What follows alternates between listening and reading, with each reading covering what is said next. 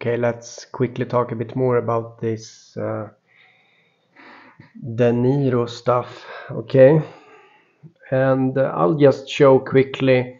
This video is kind of for dummies, you know, but some of those, you know, if you want to understand something, it's good to read something or look at something that is explained very simply. So this is kind of for dummies, you know, but don't um, I'm just going to explain it easier, okay? So I talked a long time ago about the Nero and how he is connected to the Philosopher's Stone and um,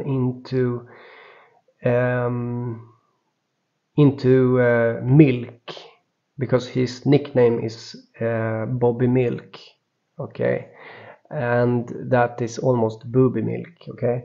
But what I'm trying to let me show you here. You can see the obvious connection because his grandson died, 19 years old, and so I talked about this a few months ago, and it takes some time, and then stuff happens often. And so if you search for this is the mother. You'll see that here, directly here, this is news. You can see, oh, it's the dress again. What about this dress? Well, the dress here, let me zoom in. Oh, I can't. Copy image and paste. Paste. Okay. So this on her dress is a squared circle. And if I search for a squared circle symbol on Google, which I do here, you'll see that what pops up is this one, which is the old Greek version of the squared circle. But this symbol for the Philosopher's Stone is called the squared circle.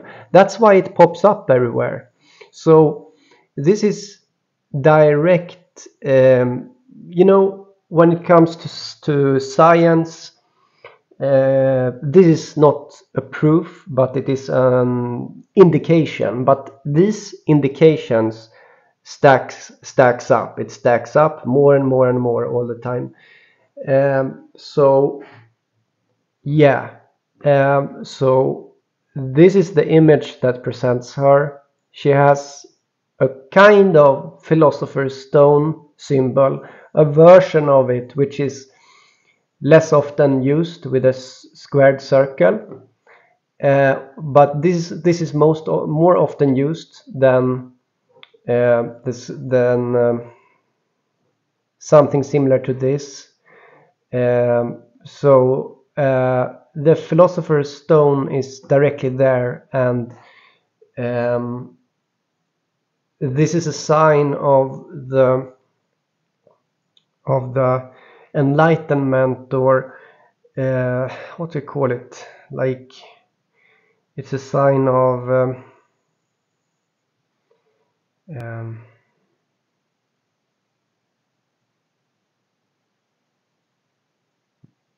I don't know how to express it, okay? I'm sorry. So yeah. So how can it be like this? How can it become like this? Well, the reason is that there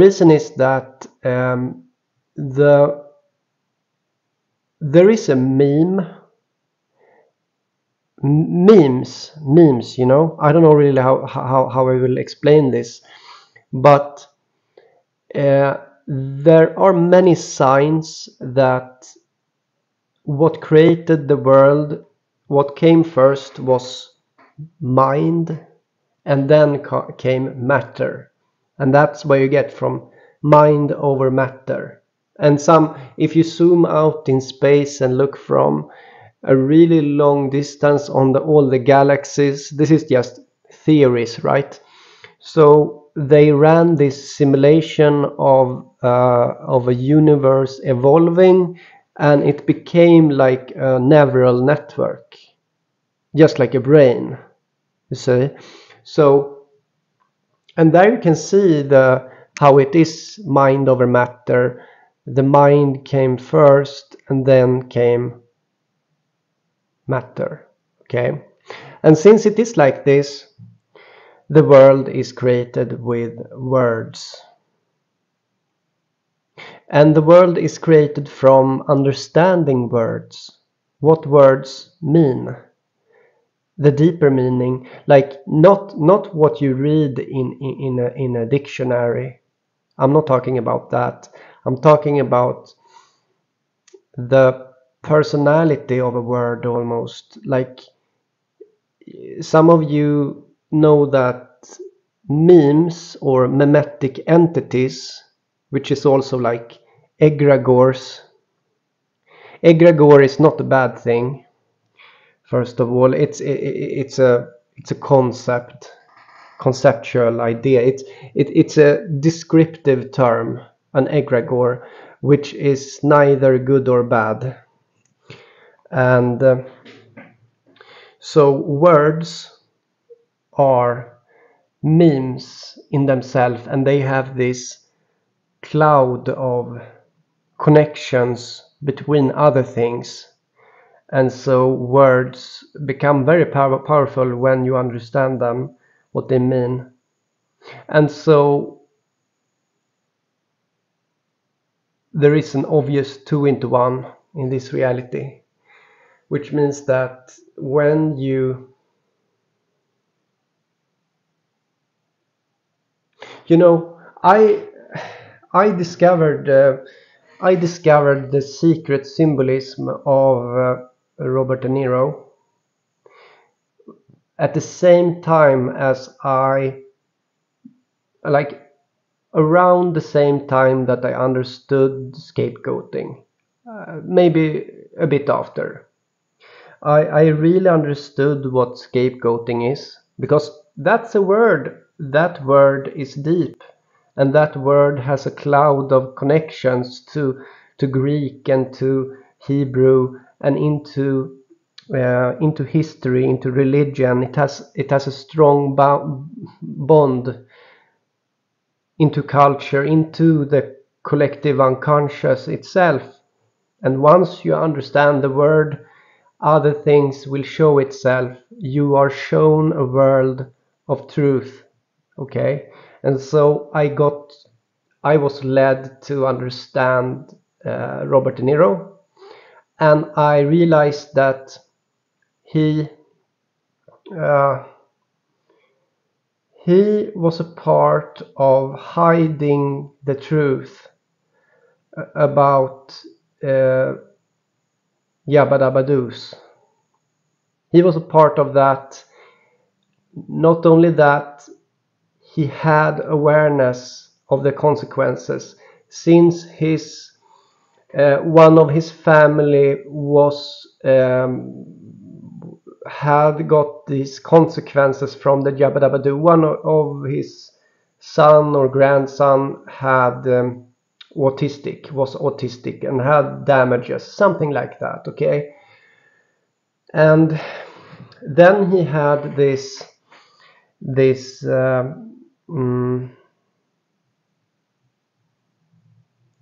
he was the creator of this big movie,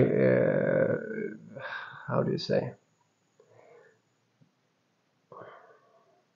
where they give away awards to best movie and so on, you know. He was a creator of such a thing. He was the main owner of it. And even though he had his background in his family, he shows lies. And you could see, and you could make the argument that if this movie about Yabba Dabba Doos, it was a documentary about the damages of Yabba Dabba Doos that was released before the pandemic. Okay, it was released before that, and if it would have spread, it would have spread an awareness about this, and it could have stopped the hysteria,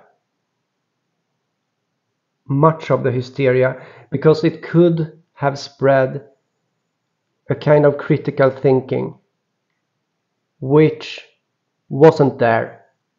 It wasn't there, the critical thinking. So this is his sin, okay? This is his great sin. And I was led to see this. I was led there. And I prepared I started to see how he was damning himself by refusing to be a role in the 12 Monkeys. He was offered the main role of James Cole in 12 Monkeys, but he refused it. And I started to realize this connection between him being the milk of the Philosopher's Stone and that he would form a Philosopher's Stone from that, okay? And from that point on, you could see this trace from the start of his career until modern time in his latest work, which I didn't talk about, but it has to do with you can make this interpretation about a bird looking in the mirror and him being that bird. You know, I can't even explain it, and I don't remember exactly, but I can look it up. I will not do it, but I could do it. I know it's there. But so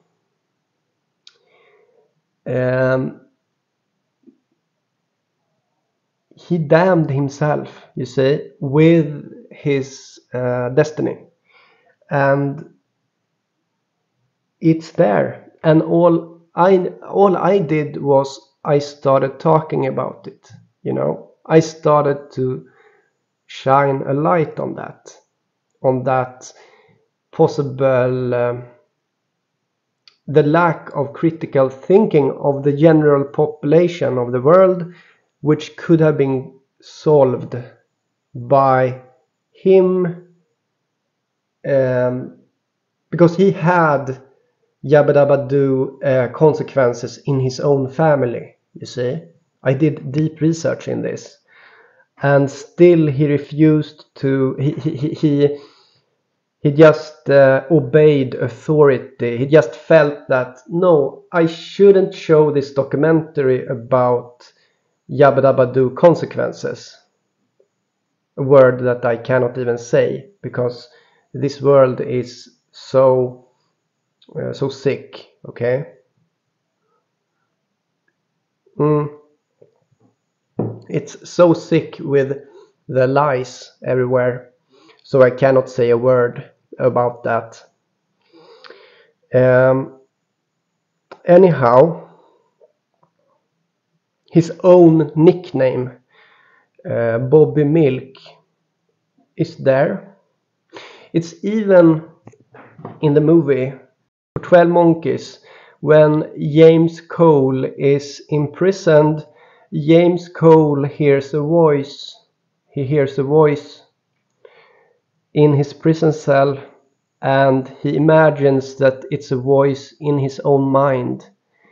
Am I just a voice in your mind, or am I real? The voice says, and it calls him. What does the voice call James Cole? He calls him Bobby. Bob, maybe it was, or Bobby. And he calls him that because Bobby Milk is De Niro's nickname.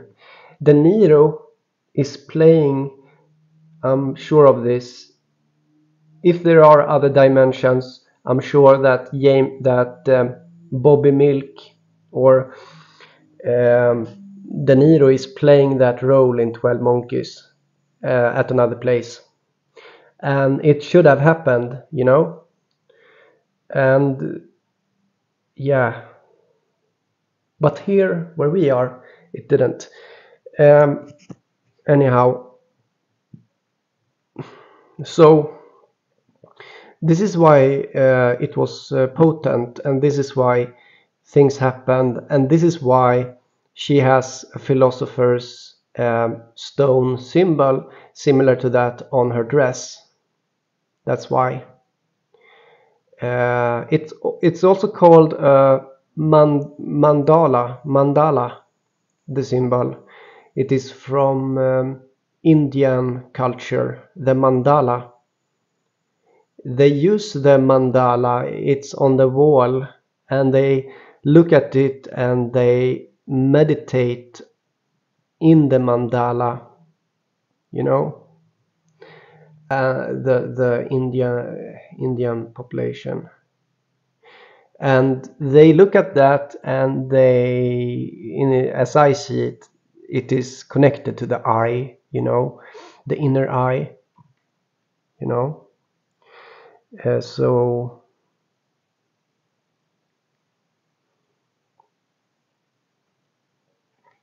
well, okay guys, that's all. Just a bit more about this, trying to tell the whole story. Yeah, there are many videos about this subject actually, which the videos about that I did about De Niro can seem absolutely crazy if it wouldn't have happened this now, you see. Now things happens, and all of a sudden I am not crazy anymore. I'm not absolutely crazy anymore. On the opposite, I am on the other side of that scale.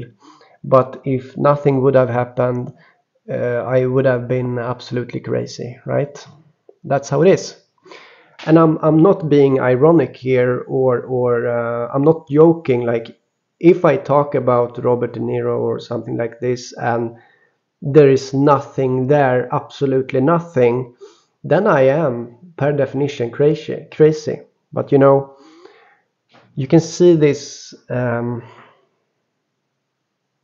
you can realize that there's something here now, okay? Since his 19-year-old grandson died, okay? There's something bad around this, okay? Almost like a curse, okay?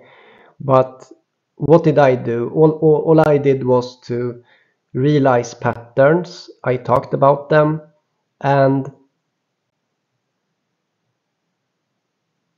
so I'm kind of innocent, you see, even though I am connected to this, you see. If you think about forest fires, where would you could see that, where did it start to burn? Well, it's not my fault that the forest is dry, you know, it's not my fault.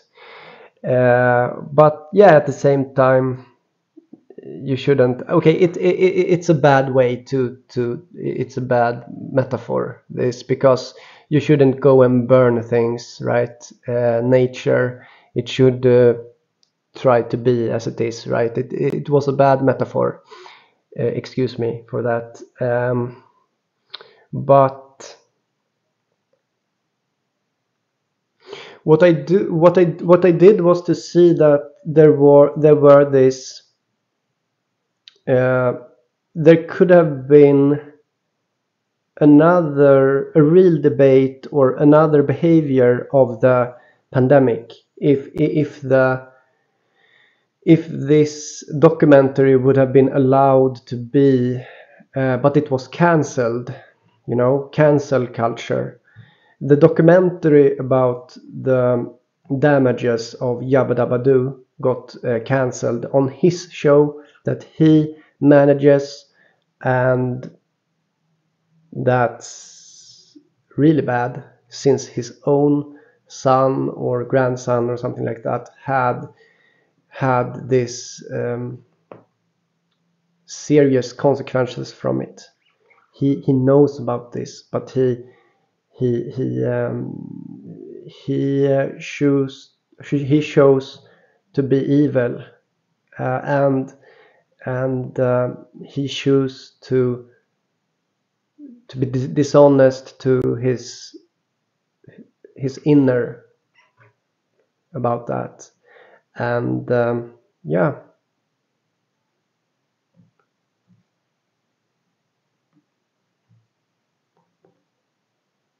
okay.